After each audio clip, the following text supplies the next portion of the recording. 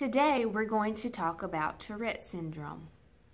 Tourette's syndrome is a disorder that involves repetitive movements or unwanted sounds called tics.